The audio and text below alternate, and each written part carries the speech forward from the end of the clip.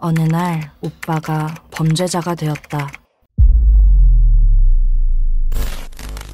Imagine your favorite idol, the one you admire for their innocence and kindness, suddenly revealed as one of the biggest criminals, involved in activities you've only seen in mafia movies.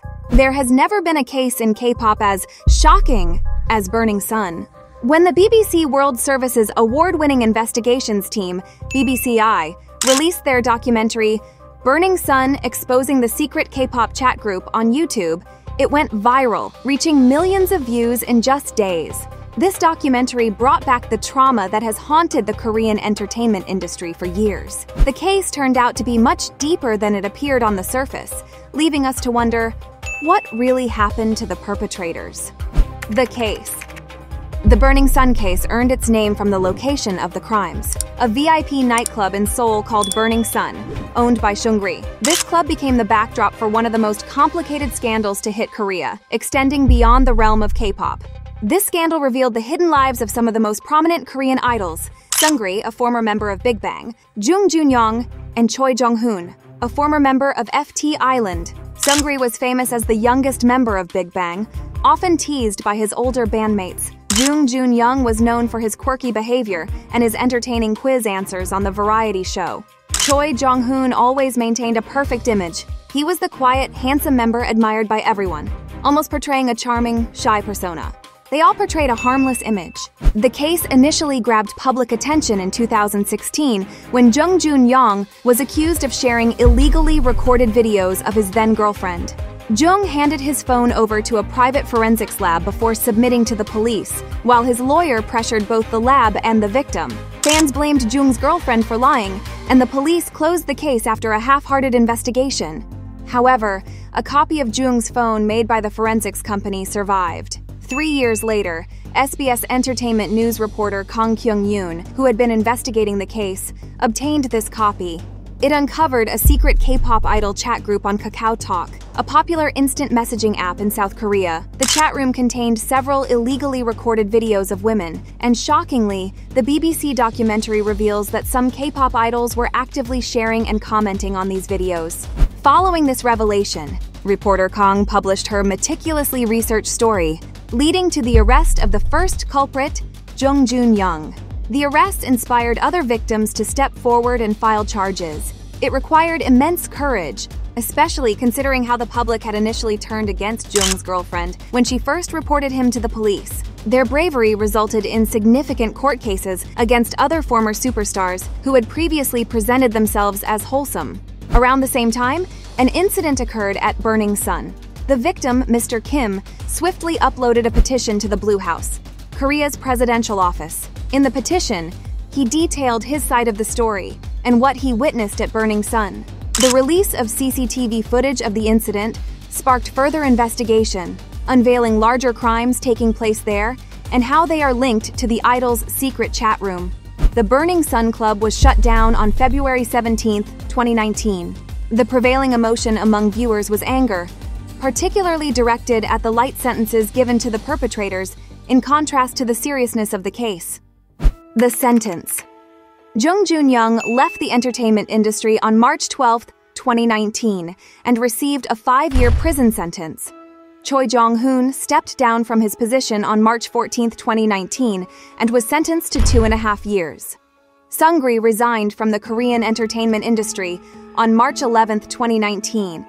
He was found guilty of 9 crimes, sentenced to 18 months in prison, and fined after an appeal. Now, all the perpetrators have been released. Pretty shocking, huh? And that raises the next question. Where are they now? Jung Joon Young. After serving 5 years, he was released in March of this year from a prison in Mokpo, South Jeolla. Initially, he was sentenced to 6 years in prison, 80 hours of sexual violence treatment education, and a 5-year restriction on working in institutions caring for children or the disabled. However, in November 2019, Jung appealed the decision. The appellate court reduced the sentence to 5 years in April 2020, prompting further appeals from both Jung and the prosecutors. Despite these appeals, the Supreme Court upheld Jung's prison term in September 2020. According to an exclusive report by Exports News on May 2nd, Jung Joon Young was taking steps towards resuming his music career as a producer.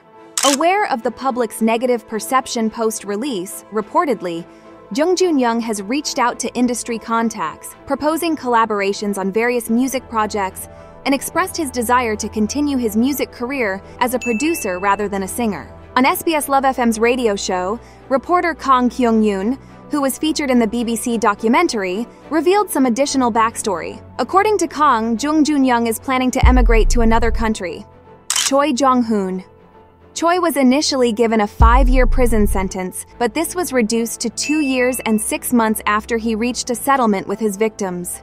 After serving his sentence, the former idol was released in November 2021. In January 2022, a news agency called The Fact shared footage of Choi attending a church service with his mother. In the parking lot, a reporter approached Choi with a recording device and asked whether he had any plans to return to the entertainment industry. Choi refused to answer and instead said, "I also have bad trauma and shock from the scandal. I don't know what to say to you when you are coming at me with a recording device." When the former idol noticed a cameraman, Choi became visibly upset and flustered. He then called his mom, saying, "What are you doing, Mom?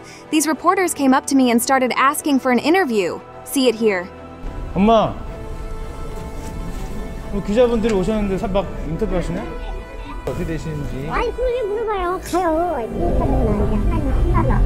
His mom was also heard saying, Stop bothering my son who is trying to live in faith." She also added, "The conclusion will be fine in the end. You just wait, this is so unfair." In January of this year, a surprising piece of news caught the attention of Korean netizens. It was reported that former FT Island member Choi Jong Hoon would be returning to the Japanese entertainment industry. According to reports, Choi has created an account on Japan's premier fan community platform, Fanicon. This platform allows fans to interact with celebrities for a monthly subscription fee of $4. He also posted a message on the platform saying, "It's been about 5 years since I last communicated with you all. Your messages have given me strength and helped me become a healthier version of myself. I am truly grateful." Continuing, he stated, "In the future, I want to share everything about my aspirations and personal life. I will work hard to create a bright future with all of you. Please support me. Thank you in advance." Can you believe the nerve of his message? Korean netizens strongly disapprove of this news, given Choi Jong Hoon's past legal troubles. Seungri. While the other two seem to keep a low profile with little news coverage, Seungri, on the other hand, continues to be in the media spotlight. Netizens are angry because he appears to be leading a normal life, even using his past fame as an idol. Initially sentenced to 3 years on 9 charges, Seungri was released on February 9, 2023, after serving 18 months, much to the surprise of netizens. A month after his release, SPO TV News, an exclusive media outlet, reported that he seems to be doing well. According to his acquaintances, Seungri is maintaining a cheerful attitude in his day-to-day life. One acquaintance even claimed Seungri called up his close acquaintances, including celebrities, and invited them out, saying, "Let's go clubbing." Meanwhile, during his final testimony in front of the Supreme Court, Seungri said, "I've spent the last 3 years reflecting on myself, and I promise to become a better person through this trial." Does that seem convincing now? In the same month, Dispatch published a report stating that Seungri and his rumored girlfriend, model influencer Yoo Hae-won, were seen on vacation in Bangkok, Thailand. According to Dispatch, the two were seen walking hand in hand in the lobby of a luxurious hotel in Bangkok, showing affection towards each other while also being cautious and avoiding encounters with other Korean tourists. In October 2023, Dispatch revealed another scandal. Seungri was spotted in Bali, Indonesia, and was caught two-timing with 2 different women. Interestingly, both women were invited to the same vacation, had the same itinerary, but were invited one after the other. It's worth noting that neither of these women was the one he was previously reported vacationing with in Bangkok. To Dispatch, one of the women said, "I immediately got on the plane after finding out he had been cheating. Then I learned he went to a club a day after I left. He has no regrets. That man will never change." Even after his release from prison, Seungri's stories at clubs and luxury birthday parties have continued to keep him in the spotlight. He was spotted attending the F1 Grand Prix in Singapore, where he posed with a local influencer. He celebrated his birthday in December in Bangkok, surrounded by celebrity friends from Thailand and Japan. One Thai singer-actor congratulates Seungri on Instagram and shared photos from Seungri's lively birthday celebration. He was also spotted attending wedding parties and birthday celebrations in Indonesia, Cambodia, and Malaysia. However, he faced criticism for showing off and mentioning Big Bang's G-Dragon while abroad, trying to capitalize on the members and the group's name, even though he's no longer a part of it. At a party in Malaysia, he danced and sang to Bang Bang Bang, a song by Big Bang. On another party, he was photographed posing for pictures while holding a Big Bang light stick and enjoying the atmosphere by playing Big Bang songs. Reports even surfaced of him hosting a fan meeting in Cambodia earlier this year, reportedly for his birthday. The event took place at Prince Brewing, a craft beer brewery with a lounge area. During the event, Seungri stood on stage and shouted, "One day, bring the G-Dragon to you," eliciting excited cheers from the crowd. Additionally, when Good Boy by GD and Taeyang played, Seungri energetically danced along to the music's rhythm, and it seems like he is ready to open another nightclub business. Reports suggest that he has obtained investment to open a club in Cambodia. Additionally, there were reports of him attending parties in Hong Kong, sparking speculation among netizens that he might be planning to open a nightclub there as well. In response to these rumors, the Hong Kong government released an official statement clarifying the situation. They stated, regarding media reports about a former Korean artist planning to relocate to Hong Kong, the Hong Kong Special Administrative Region has not received any visa application from this individual for any talent admission schemes. Other idols involved that are never sentenced.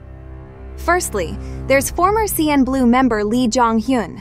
Initially, he denied any involvement, but later confessed to watching the illegally filmed videos. Jong Hoon left CN Blue, completed his military service, and was discharged. Some of his fans celebrated his discharge, believing in his innocence. Since then, he has chosen to stay out of the spotlight and deleted his social media accounts. Secondly, there's former Beast member Jung Joon Young. Shortly after the scandal surfaced, he issued an official apology upon leaving Beast in March 2019. He admitted to receiving the illegal footage from Jung Joon Young, although he wasn't part of the group chat. He then enlisted in the military that same year. After his discharge, he tried to return to the industry through various activities, but faced consistent criticism. This year, it was revealed that he's dating another K-pop idol, Hyuna. Despite backlash on Hyuna's Instagram regarding her boyfriend, the couple appears unfazed. This case is a wake-up call that K-pop idols may not always be as they seem. The fact that all the perpetrators have been released, with some returning to the entertainment scene or living their lives openly, has sparked outrage among netizens. Many believe that justice hasn't been fully served. What are your thoughts on this? Now take a break and join us behind the scenes as we delve into how your favorite idols secretly date. We've got exclusive insights from both idols and industry insiders right here. Or check out these must-watch videos you might have missed. Subscribe now, and don't let these fascinating stories pass you by.